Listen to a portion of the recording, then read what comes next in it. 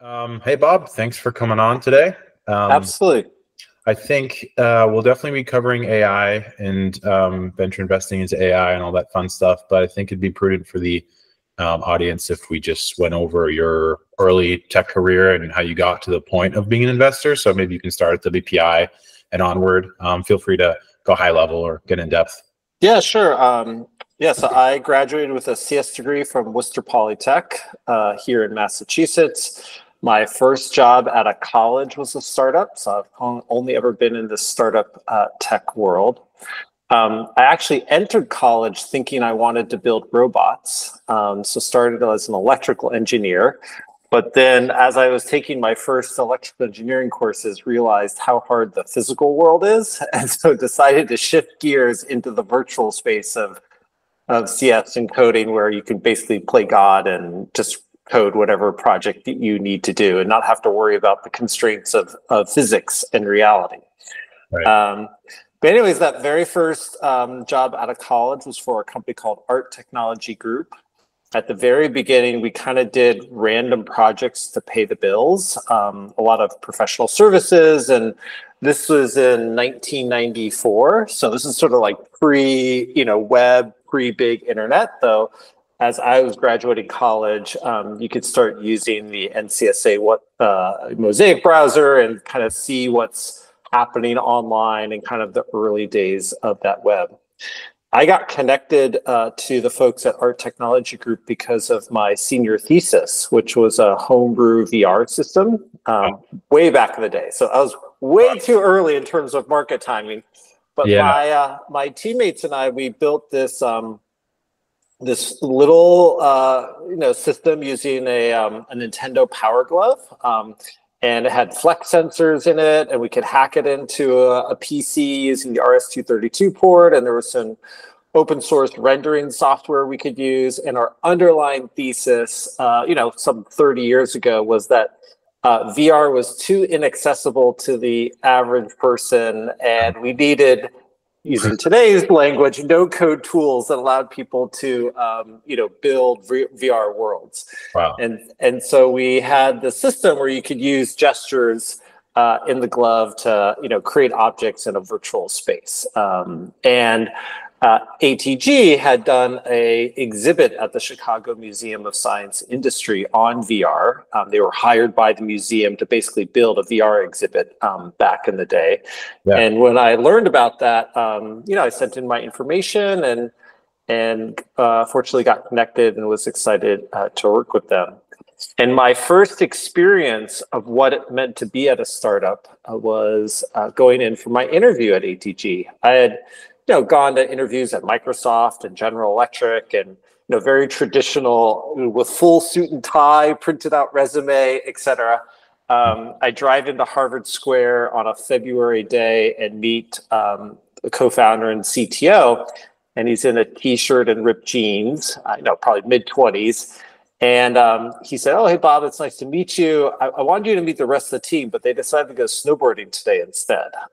So that was kind of my first introduction to the dynamism of what startup life would be like. Yeah. And so let's halt on the meta stuff. So, or not the meta stuff, but the metaverse, which is now today. When that came about maybe a year and a half ago, did you say, wow, this is so familiar? You were super early. That's so early. Yeah, I mean, I because of my interest in VR that started, 30 years ago, I've always paid attention to it. But to be honest, I've actually been quite skeptical about, how prevalent it will become. I understand, it could create an amazing immersive experience for gaming and maybe some new types of media experiences. Right. But I haven't actually been a big believer that it would be pervasive in, let's say, in the same way that mobile phones are and the like. Yeah, yeah. I do think that Apple has some pretty interesting ideas that they're exploring and reframing it around visual computing. I think there's some good mental models and metaphors. Right. And so I'm actually more excited, interested, but I still think it's going to take a long time for these platforms to have a big impact. Yeah, because I mean, the metaverse revolution that happened, referencing, was almost like people were excited about creating a world where people will live in and do a lot of different things. But I'm more thinking like the entertainment space is really the thing that I see as maybe you used to go to the movies when I was little, and 3D movies were like the big thing. Now I think maybe that'll evolve into that. But for like real estate, for instance, in the metaverse, actually having a lot of value and all that stuff, that didn't really take off, and a lot of people were excited about it. So I think I'm on your side on that. And I didn't. So you didn't make any like investments in the metaverse? No. I've never made any VR investments, metaverse investments, nothing like that. I think my skepticism, kept me away from that for a long time. But I am intrigued and interested to see what sort of evolves over the next few years. And I think these new platforms may be the greatest movie theater that's ever built. That just considering the experience that can be done for that. But I still think we'd be missing something from a social perspective. Like, I honestly don't know, is my wife and I really going to sit on a couch together and put our own glasses and watch the same movie? I don't know. Right.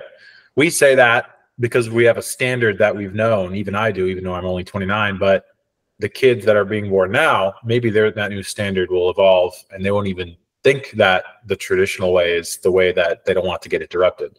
So who even knows? I mean, I'm still in your boat. I don't think it's going to go crazy where everybody's going to have one like a phone. But I mean, you could have easily invested in OpenSea or all these metaverse companies, and you didn't. And good thing you didn't, because they're all, I think, at zero.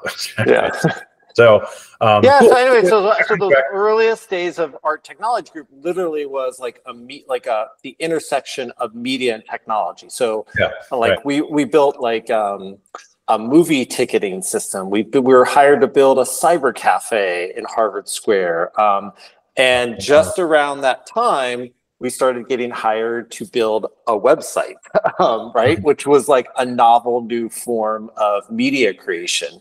Wow. And that led into like a fundamental transformation of the business, where we started building tools to build dynamic websites, and that get formalized into application servers and developer frameworks. And eventually that company, ATG, we grew to be over 1,200 employees from the 10 or so when I joined out of college. And we built some of the very first core software infrastructure for e-commerce, and launched some, amazing brand stores online, including like J.Crew and American Airlines and, tons of others. And so that was just a really formative experience for me. As my first job out of college, kind of going through that type of growth. And being a software architect and kind of, working at that time, the sort of the cutting edge of like, where media and technology was leading at that stage. And it also kind of instilled in you right out of college that it's possible to create from scratch and go to a legit business company. Because obviously 10 people, jeans, t-shirts, snowboarding, like that must have been like, I don't want to be harsh, but you might have been like, why? This is a mistake. I need a legit company. But you joined, and then you went to So anyone that becomes a founder or is an entrepreneur at heart has a certain amount of naive optimism. And in some ways, it's almost like a religious belief. It's like you believe despite everything pointing that you're insane. And that was absolutely true for many moments at ATG. So you can point at the success of having hundreds of employees and being a public company and all that. But there was also a period of time, and there was like 30 or 40 of us. We ran out of cash. We didn't get paid for 6 months. I don't think anyone left the company, maybe one or two people. I gave my life savings to the company to pay bills. Like, it's a totally irrational thing to do. Well, why did we do that? There was like a fundamental belief of what we could accomplish as a team and how the web was going to transform society. And it just felt perfectly logical to step in that type of morass. Now, I have to empathize because there's lots of people that have an equal conviction and put all the chips on the table and things break the wrong way, and everything still fails. Well, that's the majority. Yeah, right. yeah. So, but if you don't have that persistence, some people call it grit, vision, whatever, yeah. Then you never play the game. Yeah, you never get to, because anybody can have an idea, anybody can incorporate a company, get to 10 people, but can they withstand the filters of failure and scaredness? And I think that's what you're saying. Yeah. So anyways, so it was just a deeply profound experience for me. The first decade of my career, and I think that experience set the stage for everything that I've done afterwards. Like Brightcove, which is So when I left ATG finally in 2004, so after a decade, I then connected with this gentleman, Jeremy Allaire, who previously had been the CTO at Macromedia and had worked on the Flash runtime. And at the exact same moment, we were both kind of thinking about what the future of video would be like online. I'd been really interested because of like TiVo had launched, and like you could like record television shows, and there's this whole concept of like media centers that Microsoft was coming out. And you could see the adoption of broadband starting to pick up. And when I was introduced to Jeremy, he had a fundamental insight from his time at Macromedia. And one of the last projects he worked on was getting a video codec into the Flash runtime. For people younger than that are too young, you wouldn't realize how hard it was to do video in the early 2000s. You literally had to hire whole engineering teams, do multi-million-dollar contracts with large service providers.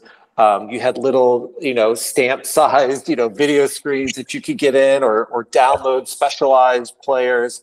But Flash, which is no longer kind of a relevant media technology, was essentially this ubiquitous runtime across the web. And once a video codec was embedded in Flash, Jeremy knew that in 18 to 24 months, 98% of the world's computers would go through an upgrade cycle and get a new version of Flash, and therefore there would be this ubiquitous runtime to deliver video online.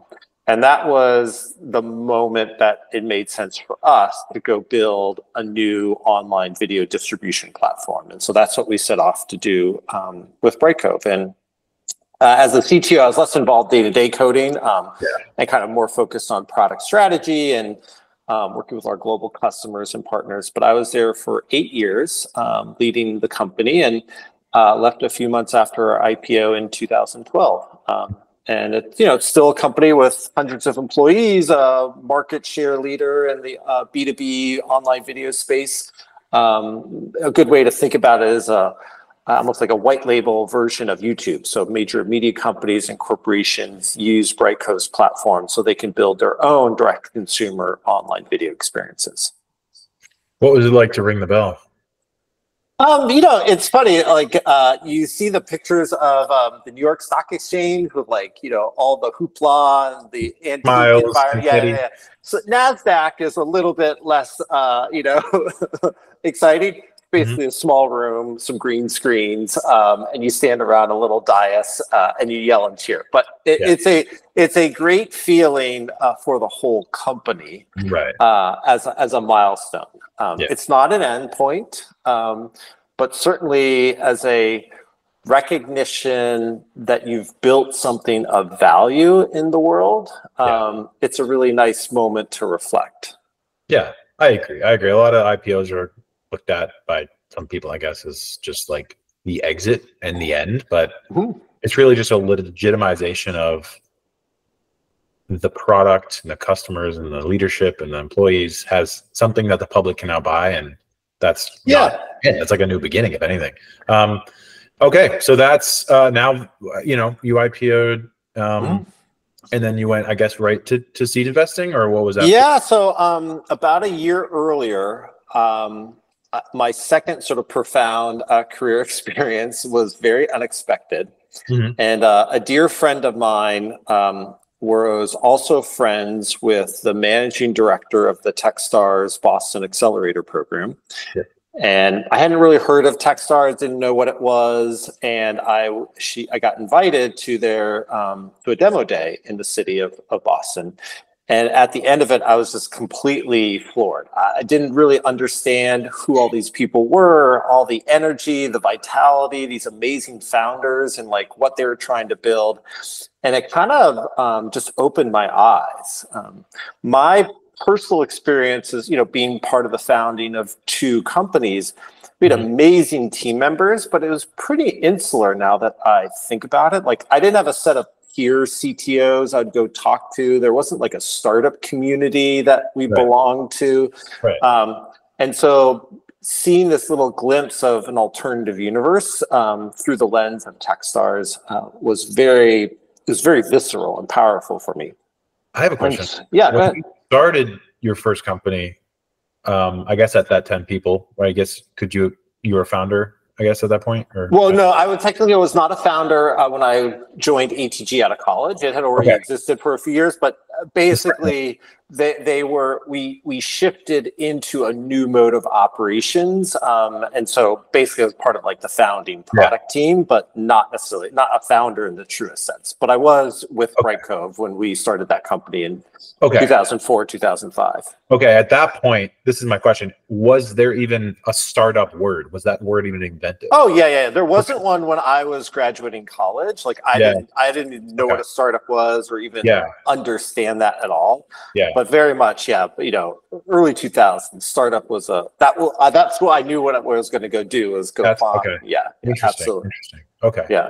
So I think I kind of just stumbled into the world of startups coming out of college.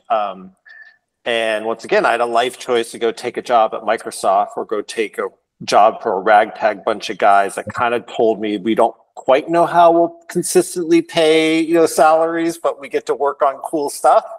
And for some sort of optimistic reason, I was like, let's go do that. So close. You were so close to not. Yeah. You could be at IBM or Microsoft right now, still just in a cubicle. Well, there's no more cubicle anymore. And I'm actually really, really thankful for the support I got that not everyone gets to take that type of risk. So my wife now, but my girlfriend at the time in college, my mom, none of them said like, why don't you get a real job? Like you've got college loans, like all these things, this is highly risky. Like, why are you doing this insane thing? Like no one ever said anything like that. Yeah. So it seemed very natural to kind of go do this thing. Yeah. And I imagine for many people, they don't have the financial ability to go do that. They don't have the family support to do that. There may be other obligations that don't give them the privilege to kind of take that risk or to see that is a risk that they can take early on. So I'm always very grateful that I had the room to kind of go explore that, and it really turned out to be transformative. And then so let's go into and just circle back to like how I got into investing. So I sort of started as a mentor through this Techstars program, to help other founders, and really enjoyed that and got deeply immersed into it. And at a certain point, I went to the CEO of Brightcove. It wasn't my co-founder at the time. He had stepped away, and someone else came in as the CEO by that stage. And I said, I think I'd like to take a 3-month sabbatical and go work at this Techstars thing and just kind of figure out what this is and how I like it. And he kind of just looked at me dumbfounded, like, what are you talking about? Like, there's so much work to get done here. How can you spend any more, spend time away from the company? And that was the moment I realized, I probably need to go do something new. Like my day-to-day was busy at Brightcove, but I wasn't like intellectually engaged at the end of, 7 or 8 years of the company than I had been, many years earlier. And so I, waited around and helped the company get through the IPO. But several months after the IPO, I finally transitioned out of the company. Mhm. And I basically volunteered for 2 years within the Techstars Boston ecosystem, kind of helping to run that program, recruit teams, part of the investment committee process, a mentor in residence, working with all the teams on almost a full-time basis, really just to kind of get my feet wet and to really expand my network and to really explore if I enjoyed working with other founders to help them build their businesses. And that's when I started doing some angel investing and kind of linking capital to advice. And that gave me the confidence to go out with the two managing directors of the Techstars Boston program to launch a fund together in 2014. That was called Project 11 Ventures. Mhm. And that was also a really great learning experience, a first sort of professional fund with LPs and leading deals. And that set my learnings up for the next fund, which I now co-founded, Argon Ventures, which we Right. launched in 2020. Yep. How did you, when you started, I guess, Project 11, how did you figure out how to manage the commercial, the financial, and the strange world of like venture capital financing and term sheets and all these interesting things that I'm sure you had help from lawyers, but you have to be privy to if you're going to make it. Yeah, absolutely. Yeah. So, and through my experience both at ATG and Brightcove, being on sort of the technical product side, like I wasn't really involved deeply Yeah. in the fundraising, right? So that there Right. was a lot that I kind of had to learn. And venture capital is often like an apprentice-like career progression. Like you don't go to undergrad and get a degree in venture capital. I think even like an MBA, like you probably learn the mechanics of it maybe and what entrepreneurs is like, but you can't get a specialized degree in venture capital. And so you really learn from doing and you learn from others. And I would say I had some amazing, or I continue to have some amazing advisors that are general partners at other funds. Including folks like Rich Damore from Northbridge Capital, who's kind of old, OG, venture capital. Michael Skock, who originally was at Northbridge as well, and then went on to found Underscore here in the Boston area. The guys at Founder Collective were very supportive and educational for me. And so just surrounding yourself with sort of key leaders where you can learn from each other and learn like from them in terms of the mechanics of deals, I think ultimately is what you need to do. And if you have the opportunity, like building a track record and working with founders, you start seeing all the intricacies of how deals and financings actually come together and start pattern matching against what are good and bad design patterns to use as your financing companies. Yeah, I'm assuming, and back to the last point you made, I'm assuming you wouldn't hire, if you were hiring, a individual who majored in VC. I don't even know what that would Right. mean. Yeah, you would go towards the founder or somebody who's. Well, I mean, I think it's really important to recognize that venture capital as an industry is actually a quite wide spectrum. Like if you think about the skills and experiences at pre-seed, it's very, very, very different than a growth stage venture capitalist, right? And so like you could absolutely see someone, let's say, coming through McKinsey and then, working at a high tech company, then maybe getting their MBA at HBS and then deciding to invest at a later stage company. And they're very analytical and they kind of understand how to drive the levers of sales and growth. But at the stage I'm investing, there are no KPIs. There are no business metrics to make an evaluation. You're really trying to ascertain who are these people, why are they building this company, what is their insight, and it's much more subjective and qualitative. And at least my personal experience is I have a preference and a bias for VCs at that earliest stages that have been on that journey in some capacity. Because at a minimum, you have the empathy that you can relate to the founders to help them along in their own journey.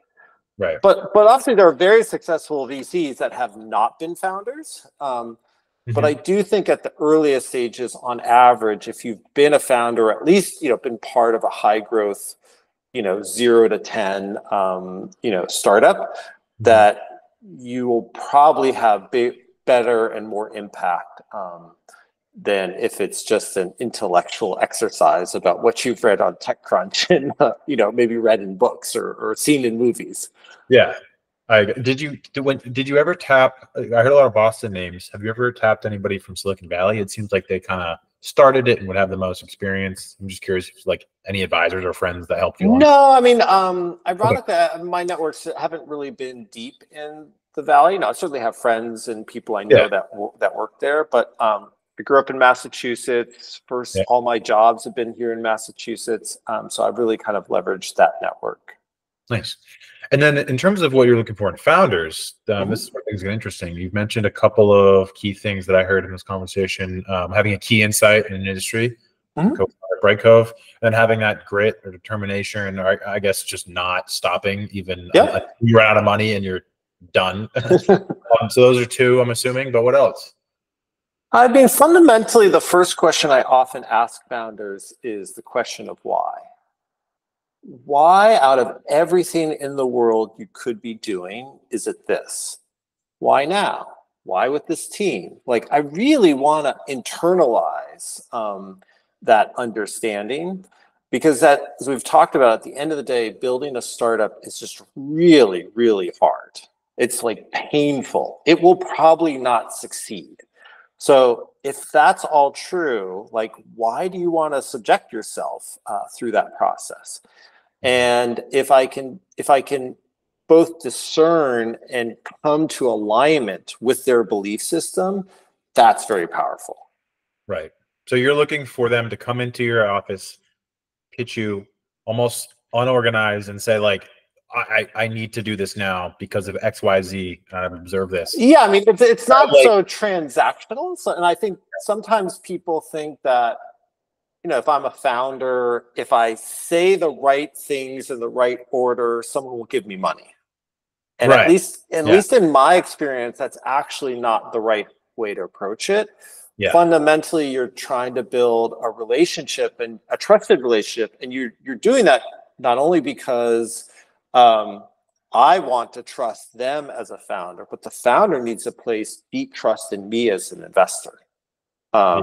Because if you have misalignment between a company and their investors, that can create all sorts of headaches and painful experiences as well. It was you who told me that it's even more significant than a marriage. I mean, it's definitely easier to get a divorce in a marriage than to get a divorce. You can't divorce your investor; they're on the table. Yeah. But I guess another way to put it would be like you are looking for founders who don't want to found a company just to be a founder. You want to look for somebody, and that's, I would say, why there's so many failures, because that's just the majority. You want to find someone who has identified like a problem in the world that's eating them, and they can do it. They just need capital. Yeah, and once again, that's just the foundation. Right. Like you can have all of those things. Yeah. But the company could still be a bad company to invest in. Right. Yeah. Like maybe you're going after the wrong market. Right. Maybe there's too much competitive threats. Maybe you're building the wrong product. Maybe you can't learn fast enough. There's a whole host of reasons why, even if you have the right idea and you have the right belief system and you have the right motivations, that a company can fail. And you can still be the right team in the right market, building the right product, and still fail because maybe an existential threat comes out of left field, and someone releases a new product, or there's a new technology, or there's a COVID worldwide pandemic that you can't anticipate, and some black swan event swipes your legs out from underneath you. Yeah, that happens. Yes. How do you price a seed round? So it is, pretty subjective, to be perfectly honest. There's a balance that investors are looking for to have meaningful ownership, while also preserving ownership for the founders and the employees, right? So there's these heuristics that sometimes you hear people talk about, where for every financing round you're doing, you're not really selling much more than, let's say, 15, 30, maybe 35% at most. And so based on how much capital you think you need to raise, you can start triangulating on boundary conditions for what a reasonable valuation would be, right? So some random numbers off the top of my head. If you're raising $2 million and you at least you had a target of not selling more than 20% of the company, well, then you know your post-money valuation has to be around 10 million post. Like the math sort of guides you in that regards. Right. And this is where the other aspect of like the power dynamics come into play. Yeah. If you're a really successful serial founder and you have a lot of options on the table, well, then maybe you can demand a much less or much better terms, right?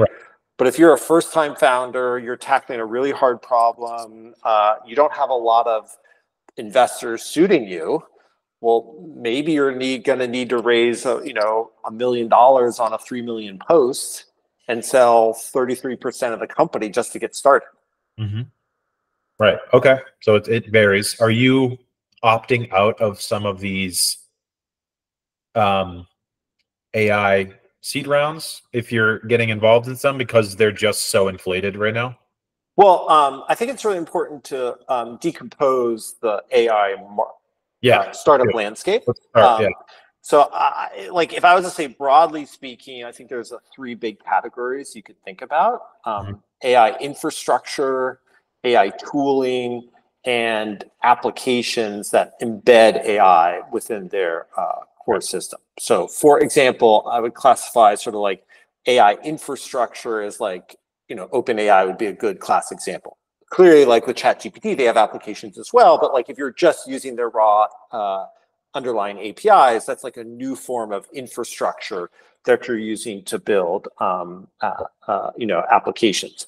For tooling and frameworks, there's like platforms like LangChain, or maybe there's a new vector database, or other tooling that helps you create agentic processes.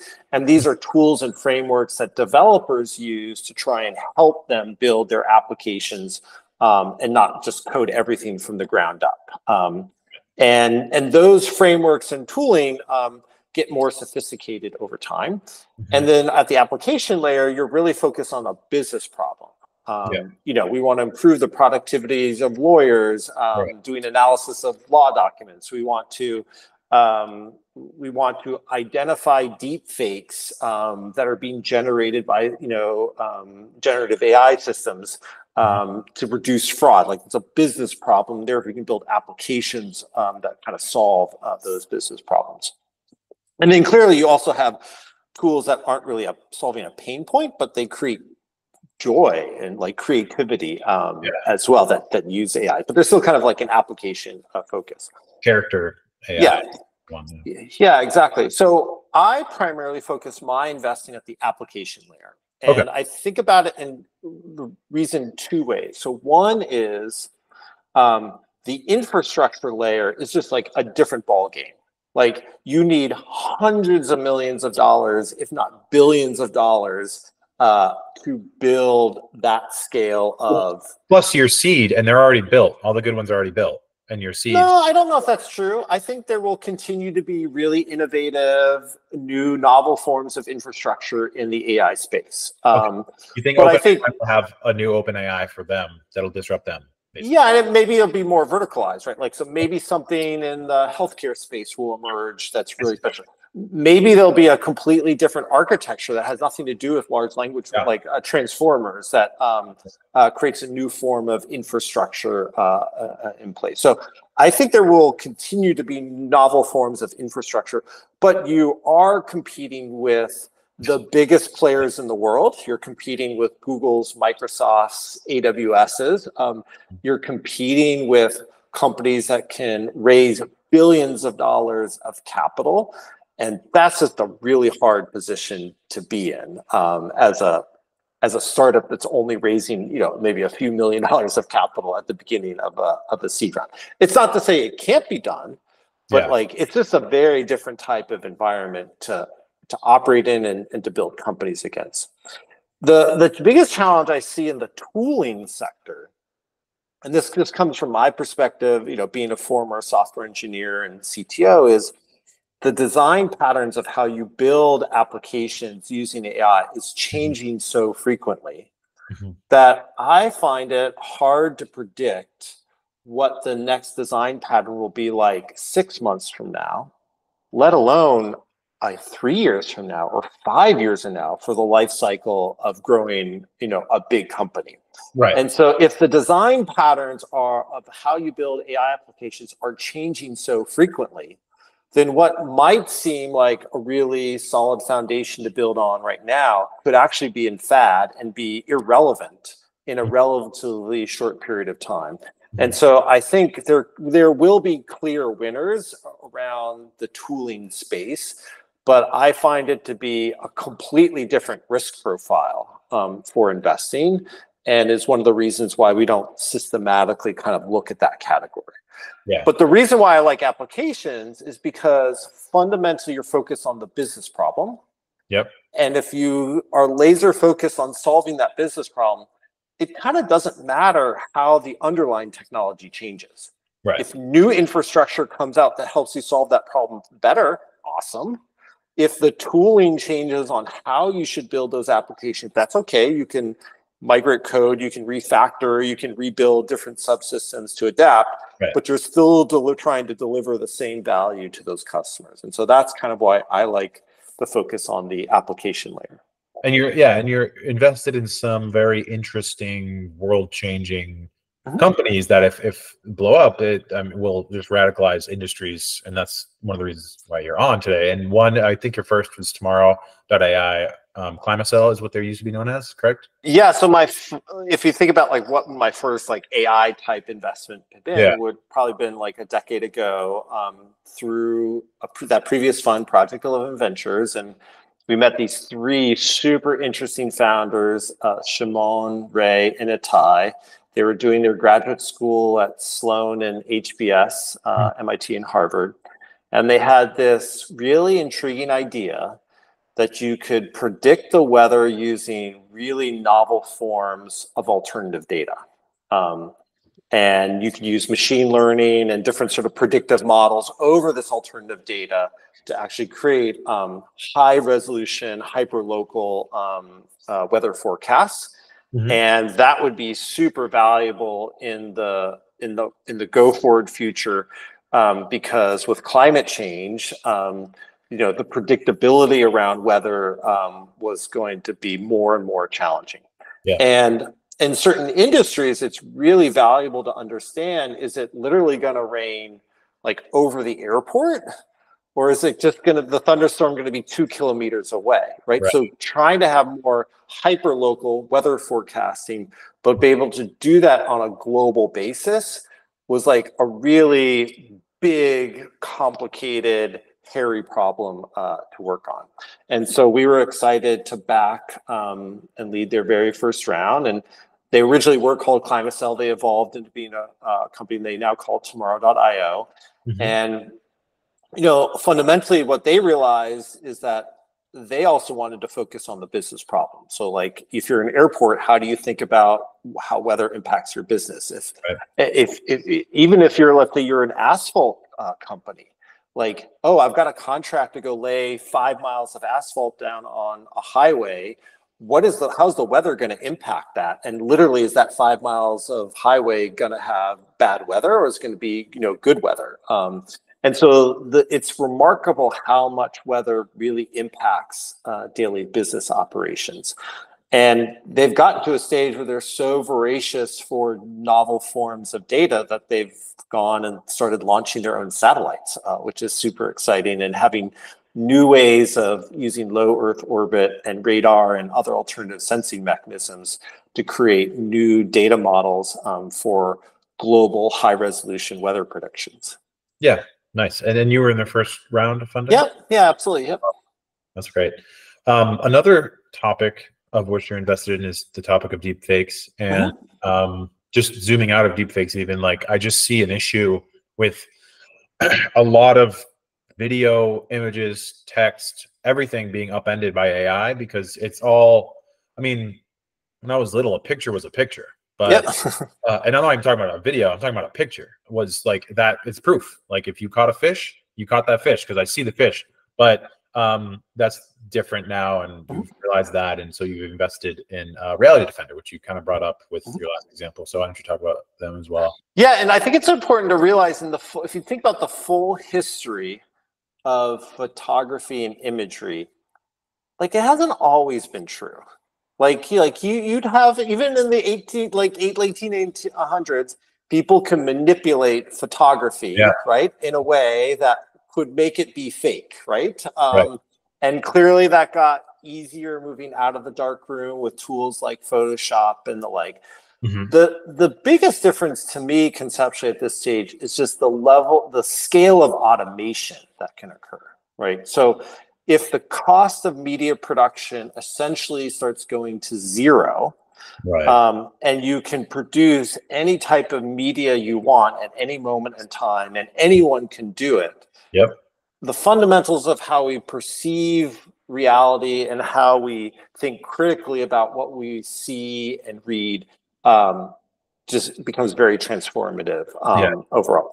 So anyway, so I've been very intrigued with the challenges around deep fakes, and I think it's rooted off of my experiences from Brightcove coming from video, Hmm. but also my training as a software engineer, kind of looking at the intersection of those two things and emerging.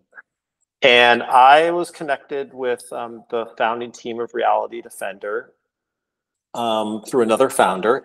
And it was the first team that I met that I realized that they were thinking about this as a business problem and dealing with like security issues and not just being an academic exercise. Right. And that's what excited me most about helping to back them. And so Argon Ventures, we led their very first financing as they were spinning out of a nonprofit sort of like research group.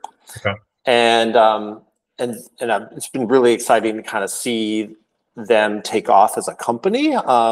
But of course, that's juxtaposition about the challenges that we have with deepfakes in society, and even being relatively early into that trajectory. But the thing I would have people think about is deepfakes are more than just issues related to celebrity gossip or fake politicians.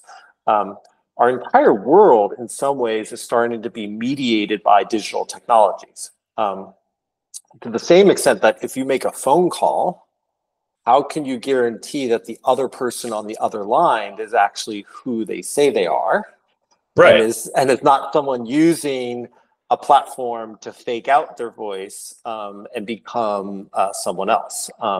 And we were starting to see some major fraud issues with that. Yeah. I forget the exact details, but there was a case study in Hong Kong where I think a CFO was faked out and transferred $25 million into an erroneous bank account.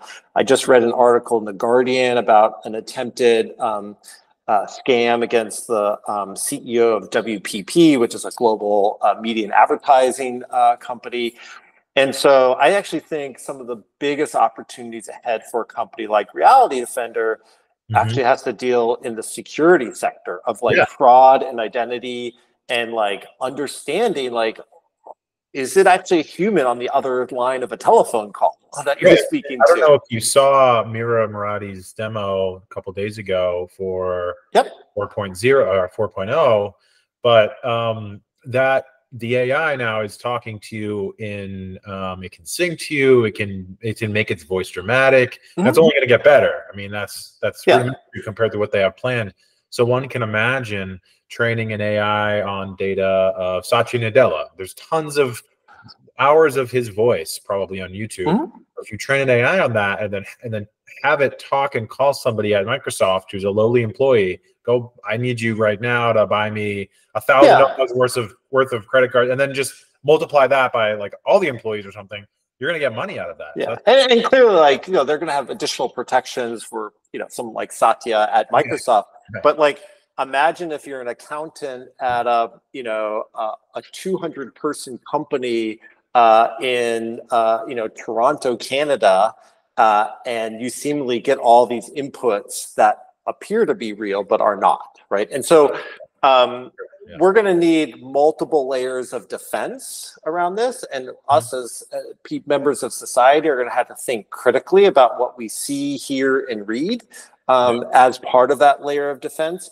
But I think there are going to be novel new platforms like Reality Defender that will become important parts of that sort of multi-factor defense approach. Yeah, and I work for a cybersecurity company now, and cybersecurity just in general is going to be upended when these AIs are trained to code, and just all the hacker's going to have to do is tell the AI to go find a flaw on this website where I can get in XYZ.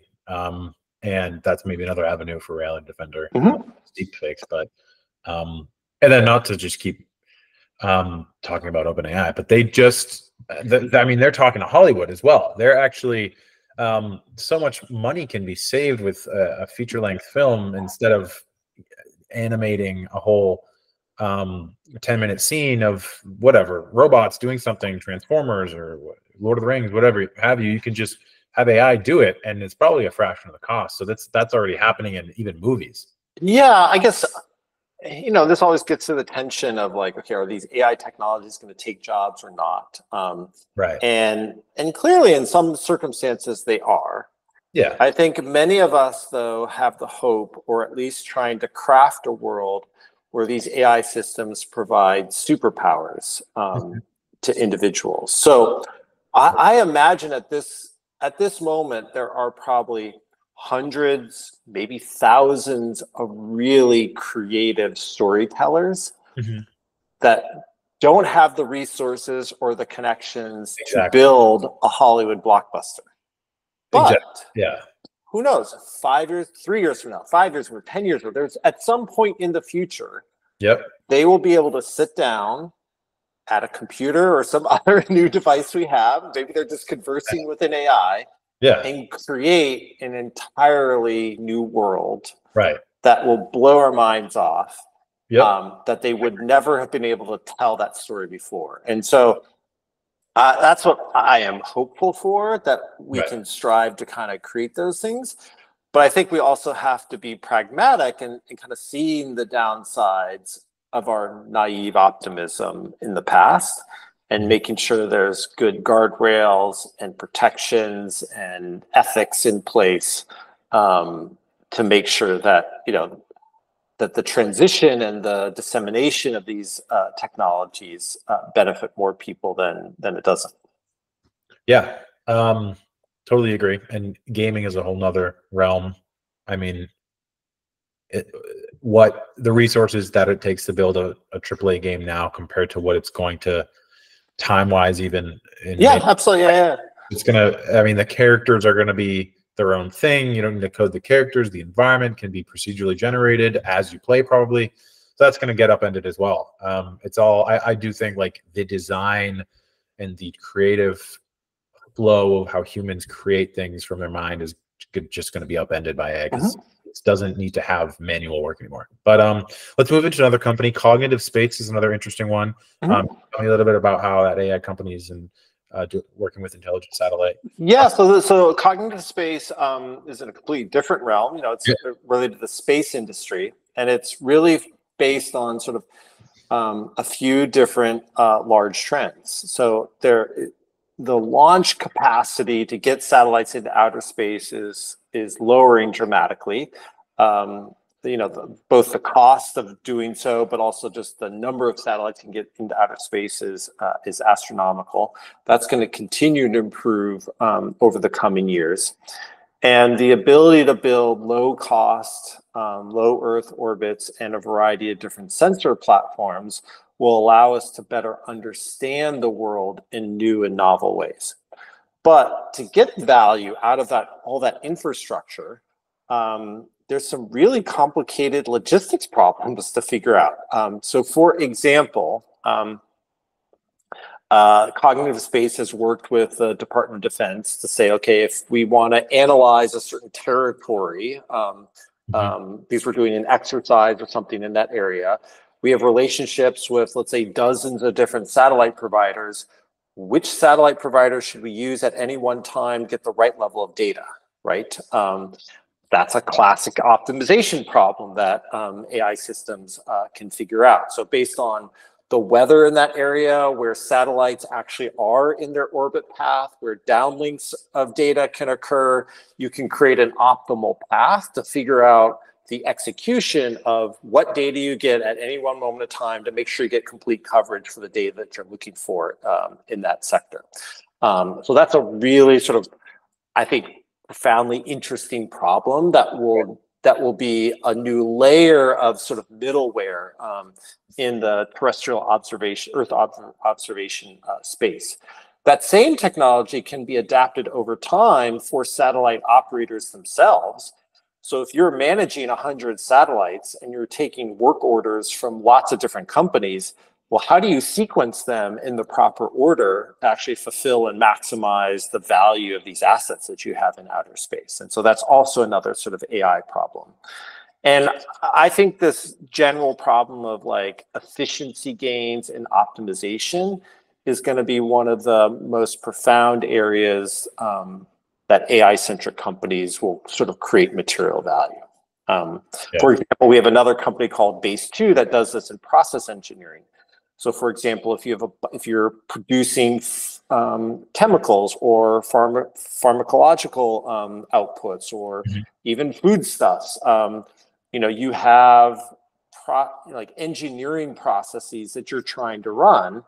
And you're trying, if you want to make those more efficient, or you need to change the output characteristics of some way, you can essentially start building a digital twin of the factory floor and to model different scenarios of how the processes should change without physically changing the plant itself. Shutting down a plant, changing a bioreactor, putting in a new, process.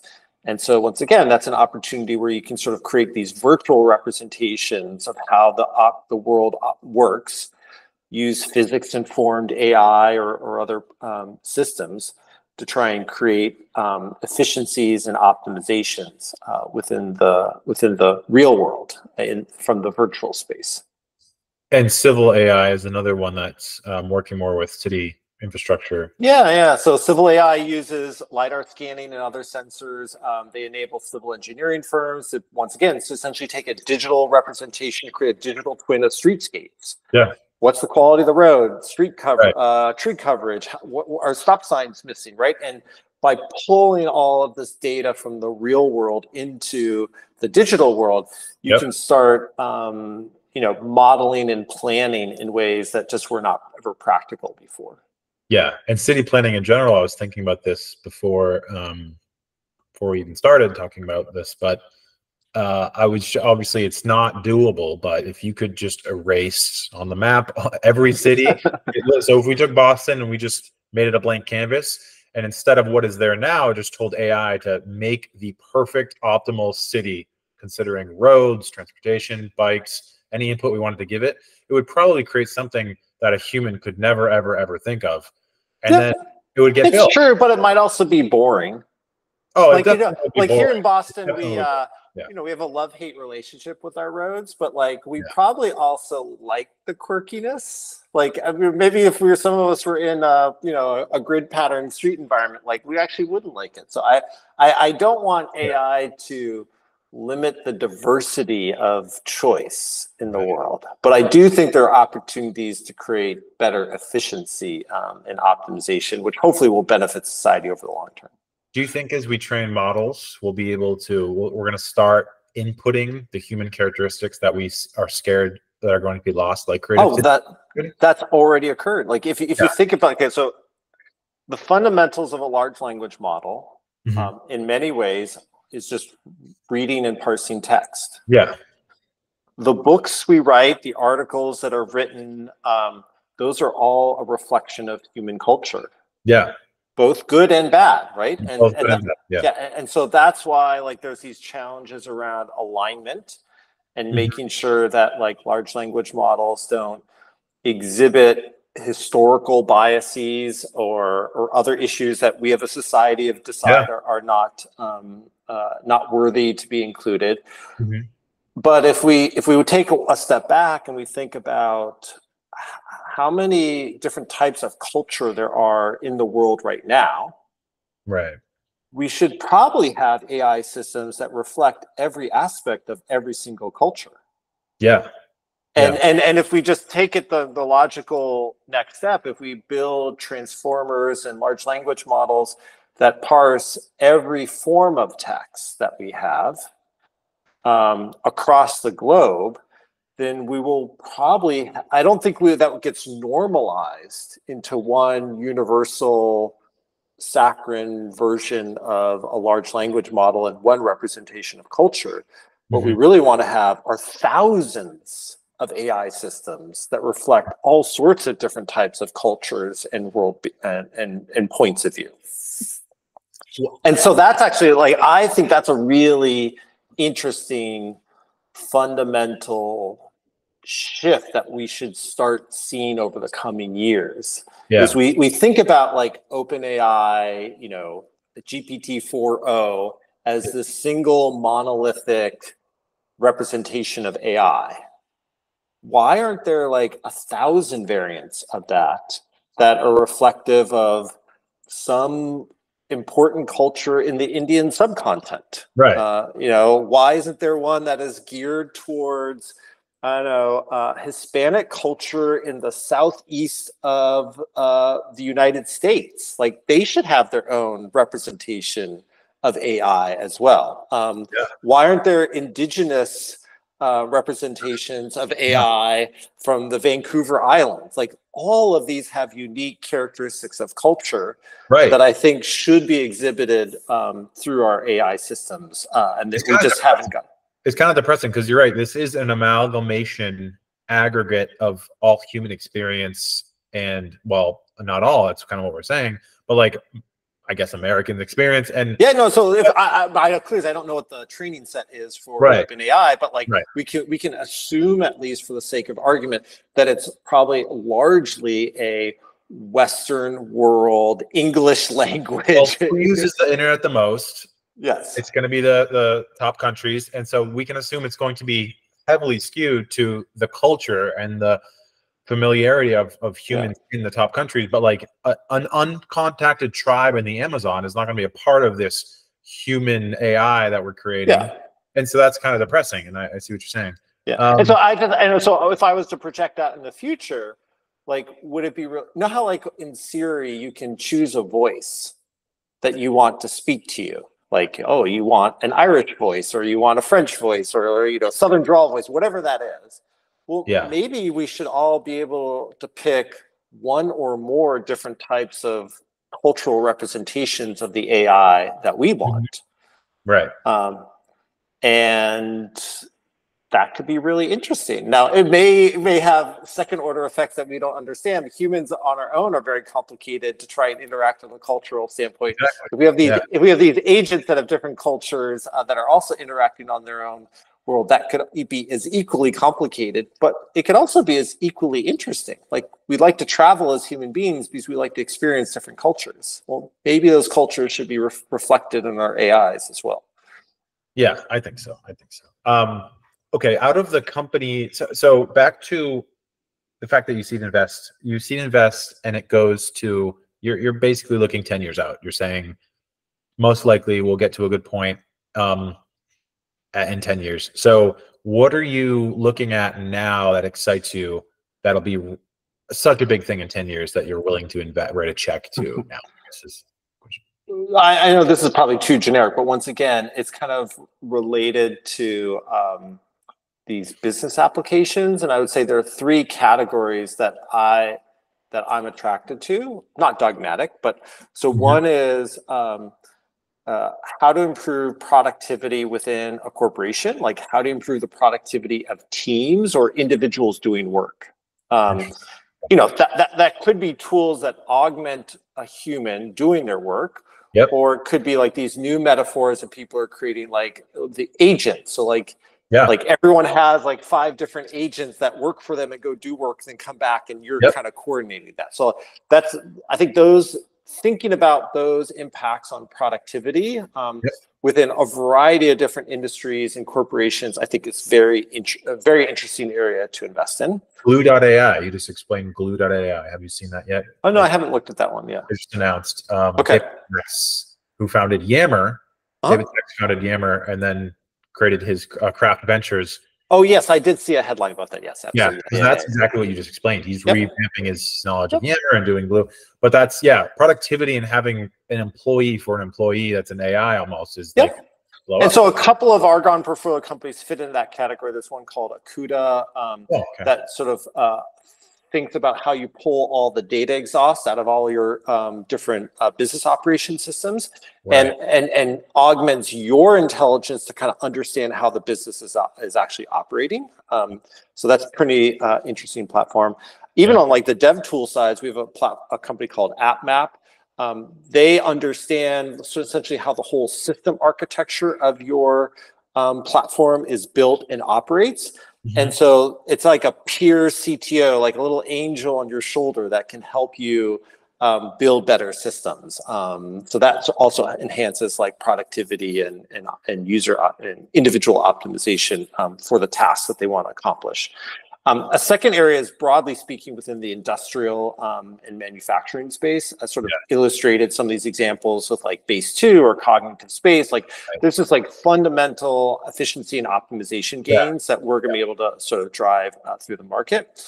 And then the third category is, I would say, related to the second order effects of generative AI, and they often have to deal with security issues. So for example, Reality Defender is a good example of that. We have a company, Peak Metrics, focused on narrative intelligence, a company called BrandGuard that thinks about brand governance. So if you can generate thousands of images in your Coca-Cola, how do you know that actually they represent your brand well in that different area? So, and I think there will be similar tooling for financial services and other markets as well. But anyways, those are kind of the 3 big buckets that I'm excited about. But even those problems that are starting now, it feels like sometimes the solutions are tantalizingly close. Like, oh, it's just 2 or 3 years away. But the reality to have a real market impact, it does take about a decade. And so the problems people are just figuring out how to solve now,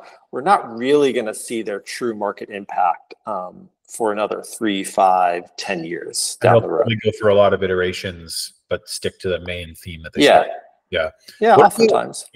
What about things like replacing people, nurse practitioners, or I guess maybe like doctors, individual doctors for people, or tutors? Do you think we'll have a little sidekick that we buy from X company that helps our sons, daughters?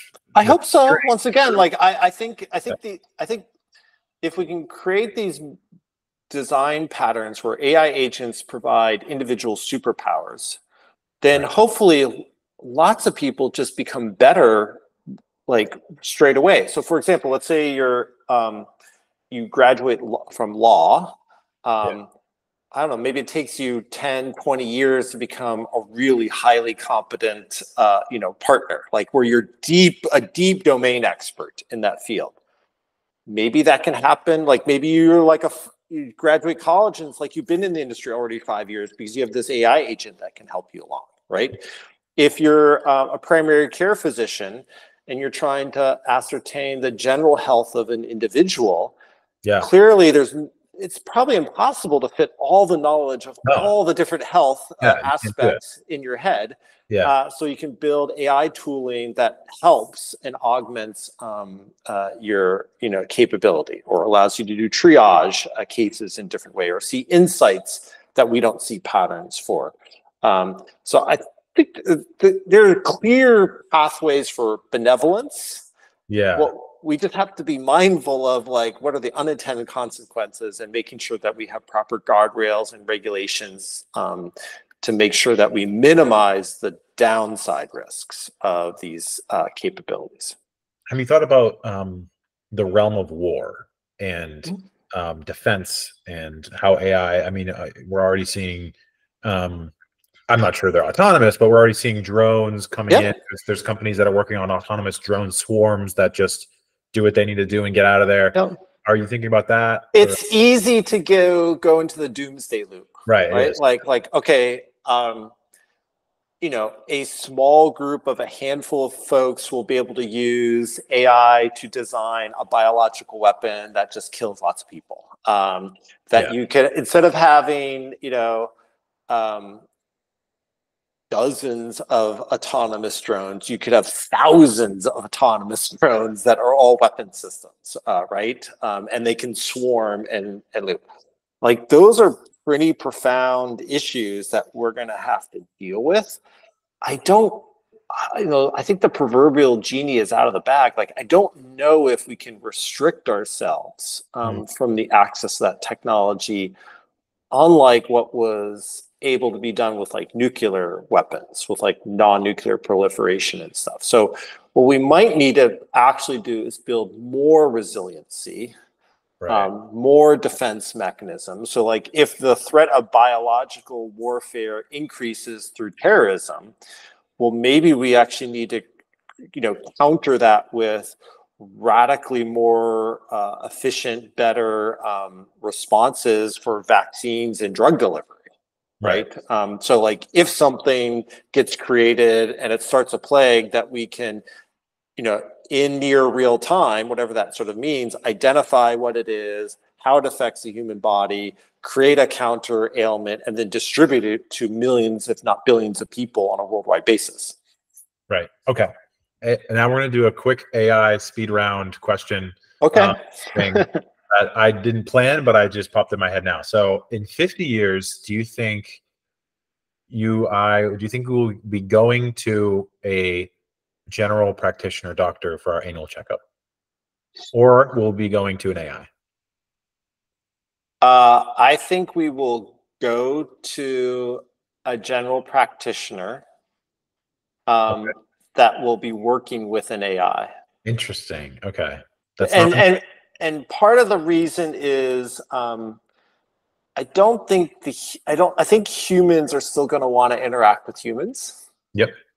And I also think the sensors and how we measure human health, like it's not like we're going to have all of those in our house, right? So like we're physically still going to need to like go places to get access to rare services and sensing technologies. But it would shock me to my bones if that doctor is not a conduit to an artificial intelligence that's helping making you know, key decisions. Okay, next question. I'm rewatching Sopranos with my girlfriend. Are we, same question, 50 years, but for psychologists? Interesting. I am not an expert in this space. I think there is research that shows that sometimes humans have a better experience with therapy when they know they're talking to a computer and like an AI than a human. Oh. And I believe the underlying thesis is that people might share more with something that they perceive as being non-judgmental. And even though a therapist is not supposed to be judgmental, subconsciously you may think that they're being judgmental, right? This starts getting into the balance of equity and access.